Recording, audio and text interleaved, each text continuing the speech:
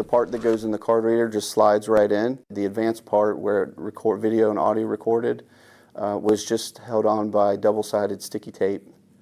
So it's that easy, it's that quick. Within seconds, a skimmer can be installed on any ATM or gas pump. The device will clone any card put in the machine. And with the latest discovery in Claremont County, thieves are now recording people on camera entering their PIN on the keypad. It's a pinhole the size of the tip of a pen and very difficult to see and very well hidden. All the data is stored on this little memory card. Ross says police across the tri-state have seen similar devices.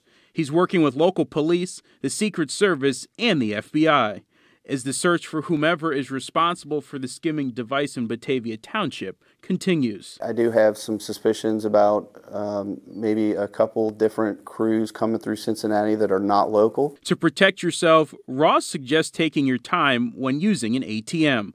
Look for anything that is out of place.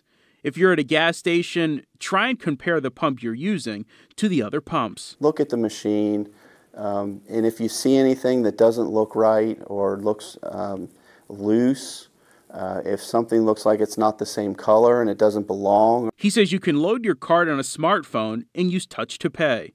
That has an added level of security and encryption. It's something the skimmer can't catch. If you feel like something's wrong, trust your instincts and don't use the machine. You're probably right. Another tip from Detective Ross, he says, look at where security cameras are when going to the ATM. Thieves usually target machines that are tucked away and hidden from any cameras.